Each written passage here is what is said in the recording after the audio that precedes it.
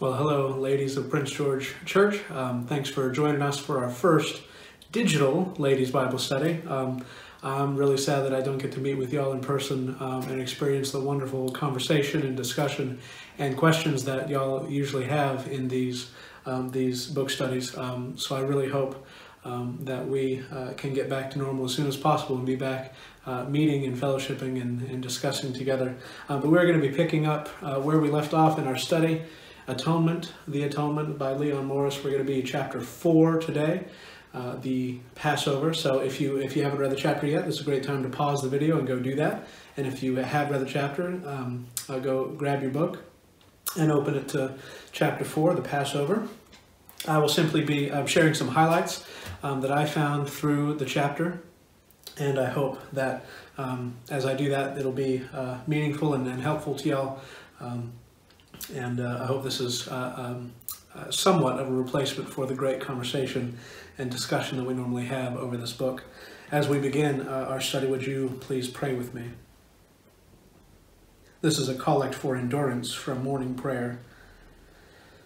Almighty God, whose most dear Son went not up to joy, but first he suffered pain, and entered not into glory before he was crucified, mercifully grant that we, walking in the way of the cross, may find it none other than the way of life and peace, through Jesus Christ, your Son, our Lord. Amen. Well, we're in chapter 4 of The Atonement. I know this has been a challenging book for all of us, myself included, but I think it's been very rich, and I hope that it still is. And so as we discuss this for just a few minutes tonight, just a few highlights that I'd like to share, I hope it helps. And I really hope if you have any questions, if you have a follow-up, feel free to email me, and I'd love to try to further the conversation, the discussion that way. The first thing I wanted to point out was on page 89, where he says, the first full paragraph, he mentions that the Israelites were in bitter bondage in Egypt. The Passover as a feast assumes a background, and that background is slavery in Egypt.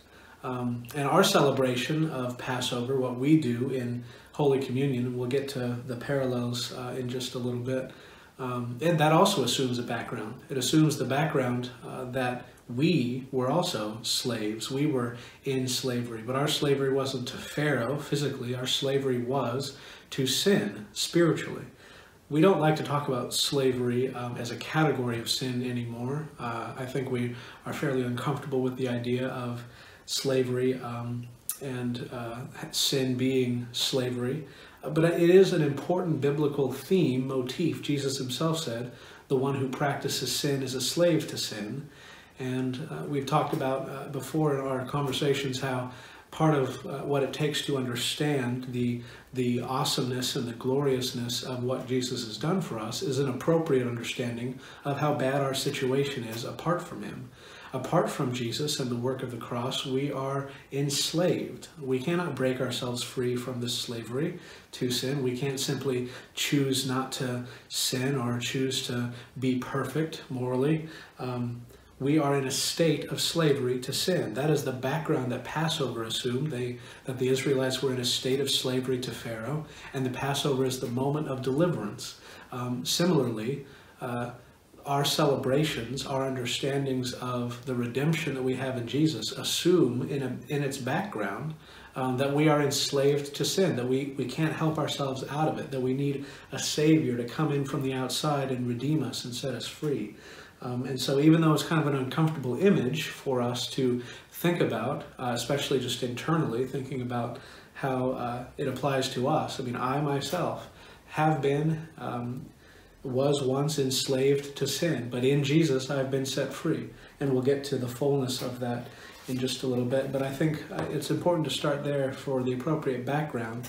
Passover is so meaningful because the Jews had a very prominent and well-developed understanding of just how bitter the slavery was that they were in under Pharaoh. So similarly, we should have that same kind of background understanding for celebrating the freedom that we have in Christ, because the state of slavery to sin was bitter bondage, as Leon Morris talks about it.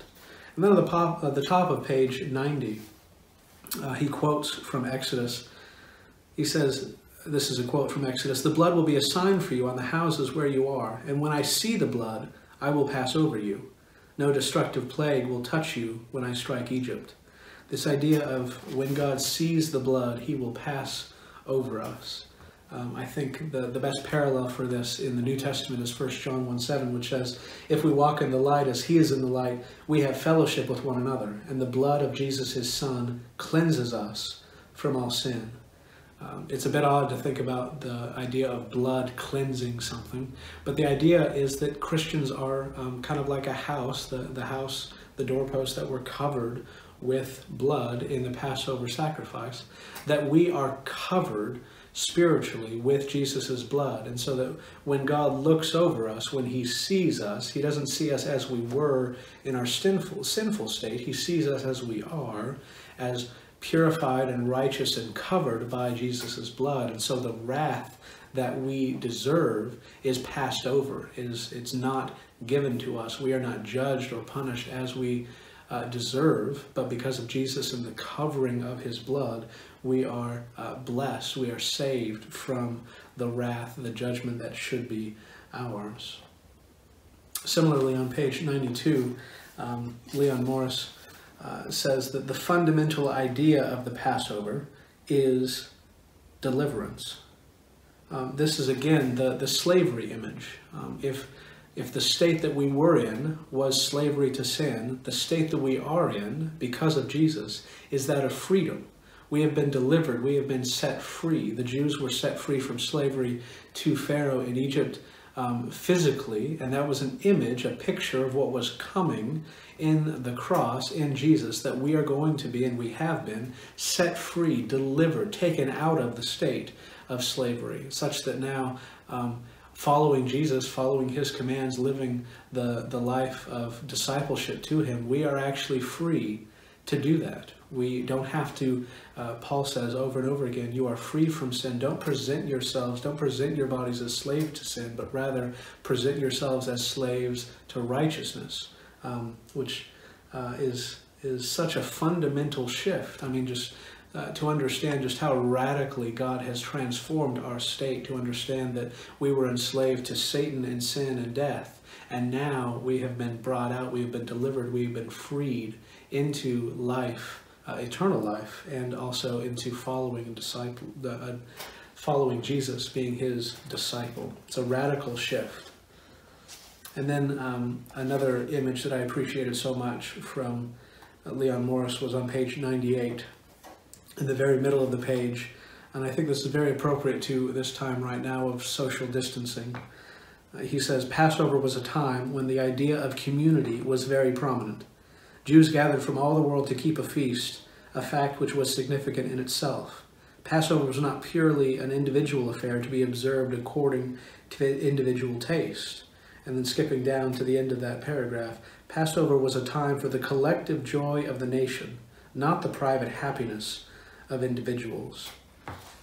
Our culture so prizes private happiness and making an individual's desires and an individual's happiness the ultimate thing. But Passover and Scripture kind of push against that, caution us that our own individual desires and wants and happiness is not the ultimate thing. Rather, that we are brought into, we are saved into, delivered into a community of people, a fellowship of people that meet together regularly and eat with one another and play with one another and pray with one another.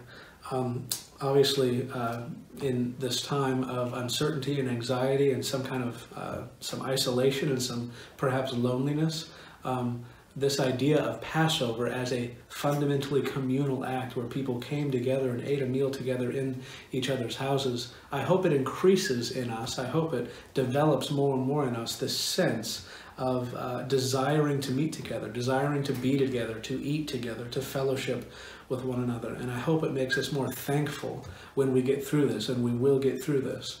I hope it makes us more thankful for that very first Sunday when we're all back together, that very first women's Bible study when we can finally meet again in the parish hall, that very first men's dinner, steak dinner, when we can have one again. I hope the things that we do together as a church. I hope that this time of having to be isolated from each other increases our desire, our want for those times of togetherness and being close to one another and fellowship again. And I think it will. I think absence makes the heart grow fonder. I think the isolation that we're going through now will flower into some fruit of deeper fellowship and love for each other. And I appreciate that that's an aspect that Leon Morris brings out in the nature of Passover. Again, another insight that I thought was helpful was on the top of page 100. And now we're kind of shifting modes into Jesus' fulfillment of Passover. And the idea was at the very top of page 100, the writer, that is a Jewish writer, was so sure of this idea that the Messiah was going to appear at Passover that he says that if anyone appears at a time other than Passover and claims that he is the Messiah, he is to be rejected. This sheds new light, I think, on Jesus' choosing to die at Passover.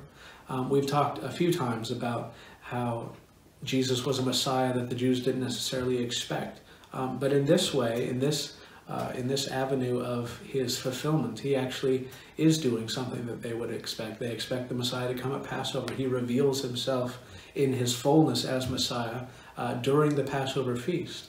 The bottom of page 100 highlights this as well, that Jesus chose. He makes a deliberate, intentional choice when he's going to die. Leon Morris does a great job of describing how Jesus could have intervened at all sorts of different points, but he directs the narrative, he directs the history of it very specifically and very deliberately to make sure that he fulfills Passover in its fullness. That's why I think one of the best lines in this whole chapter was towards the bottom of page 102, when Leon Morris says, Jesus' death gave what the Passover pointed to, but could not give. We've talked often about the newness of the new covenant, the newness of the work that God is doing in Jesus. And this, again, is just something so rich that the Passover was a shadow, it was a picture, it was an image, and a rich one. But we, as Christians, we have the reality that all of these shadows and images pointed to. That's such, sometimes it's hard to grasp and understand that these things that we read in the Old Testament are so rich and they sound so wonderful, but they are simply the images, the shadows that are pointing towards Jesus. What we have in Jesus is the reality towards which Passover was pointing. And so we have an even greater understanding and an even greater experience, an even greater reality than the Jews ever could. And one of the ways that is, I think, primarily indicated, it comes out primarily in a Christian's life, is in the middle of page 103. Leon Morris, again, does a great job of this, talking about maybe the shadow that Passover showed forth, but the reality that we now have in Jesus. Very middle of the page, he says, the believer is forgiven, but not only this, he has victory over evil. Jesus' death gives us the victory over evil, Satan, sin, death, hell, that we could not win on our own. Passover may, for the Jews, have looked forward to a time when God was going to deliver them via the Messiah. But Passover for us, in light of Jesus' death and resurrection, is no longer an image, a point, or a shadow. It's a reality. We don't have to hope for victory over Satan, sin, death, and hell. We don't have to hope for victory over the evil in our own lives. We can be assured, we can know that because Jesus has died and rose again from the dead to defeat all of these things, that the victory has already taken place. It's already been accomplished. It's already there in reality for us. And that's, I think, a very hopeful thing, especially for me, just knowing that I'm still sinful. I still mess up, and in our reflection questions at the end, we'll take time to reflect on that. But the victory that I need over any sin that I have in my life is already mine in Jesus. It's already won for me. I don't have to win it for myself. Jesus has won it for me, and therefore, whether now or the next day or when Jesus comes back, the victory over sin in my life is going to be won. It's not up to me, it's up to him. He's going to do it. And that's a hopeful thing, that whatever you're struggling with, whatever your particular sins are, they are not the final word on your life. They are not the state in which you will stay. God will eventually, maybe it takes a long time, a lot longer than we like, but God will liberate us. He will free us ultimately from sin, whether now in this life or when he glorifies us, when Jesus returns. We're not just forgiven, we have the victory over evil in the cross and resurrection. And then finally, the last highlight was just for me thinking through how prominent some of the Passover imagery is in the Book of Common Prayer, and how the Book of Common Prayer moves us to thinking about Holy Communion, especially in Passover terms. In fact, every communion during the fraction, there's the phrase every time.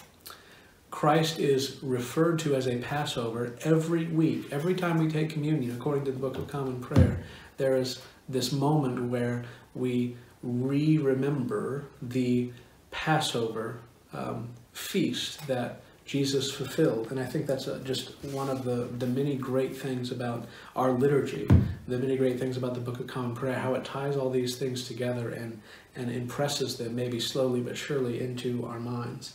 The Book of Common Prayer also uses the term Paschal Feast more than a few times. You can go searching for it if you like and find it. You'll see that it refers to this whole complex of Jesus' death and resurrection and Good Friday and Easter as the Paschal Feast, and how we celebrate and remember that week in and week out, and especially around this time of Holy Week and Easter. In fact, Eastern Orthodox Christians refer to the season of Easter as Pascha, which is simply the word for Passover. And so Passover is a very prominent way of understanding Jesus' death and resurrection, and not only that, but the whole season, the whole celebration that we maintain year after year of his death and resurrection in Holy Week, and especially the season of Easter. And so those were just a few of the highlights of the Passover chapter and the Atonement. I hope that was helpful. Again, if you have questions, if you have highlights, if you have something that you thought was particularly important, I'd love to hear from you via email or phone, or I'd love to talk to you about it.